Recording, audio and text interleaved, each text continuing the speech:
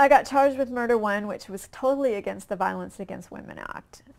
I was in prison for 12 years. I was 38 when I went to prison, and I'm 51 now. I just got out.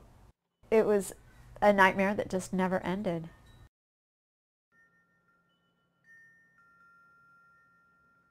He was an athlete, but he wasn't a jock in the sense that he would much rather watch Masterpiece Theater than football on TV. And so that was enormously attractive to me.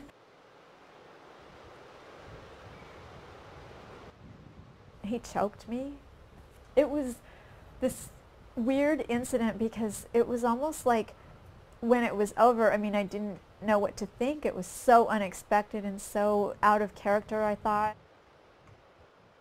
It drew us closer together because it was like, okay, this horrible thing happened, and now we'll work together to get through it, you know. I know that sounds really screwed up, but that's actually what it did, because I didn't ever, he was so remorseful and apologetic that I felt really badly for him. And I believed him when he said he wouldn't do it again. So that was the first time. And then, of course, it was not the last.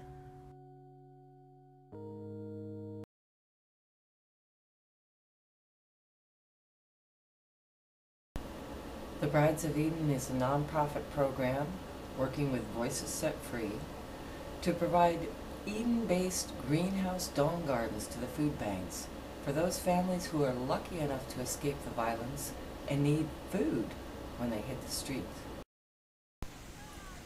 On our reality TV series, we're going to get out our unique collection of wedding gowns and play dress-up with women like Lisa.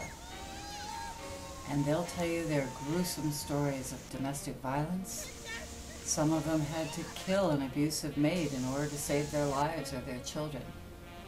They'll tell you what it's like in prison, what happens to their children, and the extraordinary experience of hitting the streets when you don't even know how the world works anymore.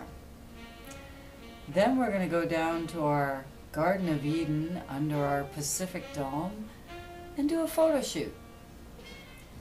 We can't think of a better way to educate our population about domestic violence and to make money to gift these greenhouse domes to the food banks for the families that are lucky enough to flee and need food when they hit the streets. We hope you'll tune in.